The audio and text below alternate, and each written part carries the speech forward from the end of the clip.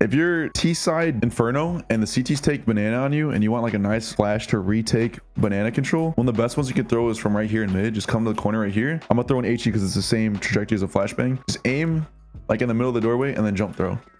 Elise threw this on Team Liquid and it lands right up here and it'll blind anyone in logs and in the cubby position as well and anyone deep banana. So instead of throwing just like some random shit just up high like that, if you throw this one, it's like the best flash you can throw.